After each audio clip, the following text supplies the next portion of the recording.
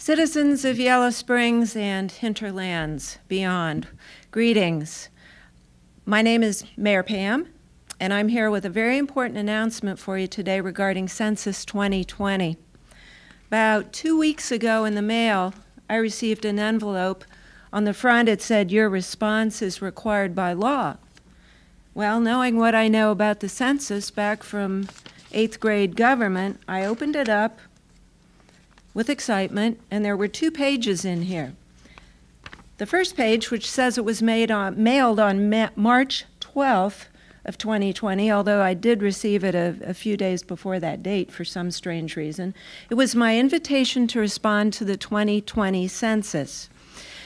Now, remember, go back to your history classes, the census is used to direct billions of dollars in federal funds to local communities for schools, roads, and other public services, very important to Yellow Springs. It's used to help our community prepare to meet transportation and emergency readiness needs. It's also used to determine the number of seats each state has in the U.S. House of Representatives and our political representation at all levels of government. As I looked at that letter then, it said something very important, which is my message to you. It said, respond by April 1st to mycensus.gov, computer application. It gave me my personal census ID. Easy as pie. You log on, my2020census.gov, put in your special passcode, and you're good to go. It did not take long. If you need it, the second sheet in that envelope is a list of the same instructions in 26 different languages. 26. Well, because there were a lot of things going on in the village 2 weeks ago, I laid it aside on my desk, and we all know what happened then. About a week, 10 days later, I got a second reminder in the mail. And it said, Mayor Pam, if you have not already, please complete your short 10-minute 2020 census questionnaire. And here's the important part. If we do not receive your response online, we're going to mail you a paper questionnaire in a few weeks.